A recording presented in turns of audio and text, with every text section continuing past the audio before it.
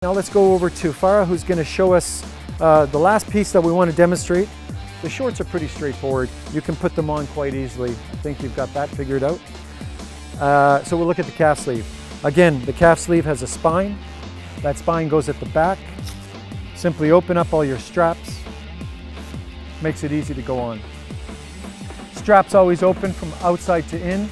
And remember, all of this is also in your PDF user guide that's in your product and on our website. You notice Farah rolled it down over top. Just a little trick to getting it on.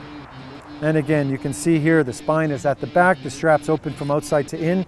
She's brought it up nice and high at the knee to really capture that. And again, we mentioned this is compression wear, meets all your international standards. Don't cinch those up if you're using the compression aspect, just sit them loosely and you're ready to go.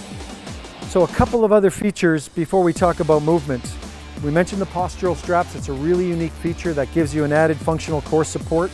We mentioned compression and also thermoregulation. This inner layer is a full layer of high performance wicking material to allow that sweat to come to the other layers and breathe.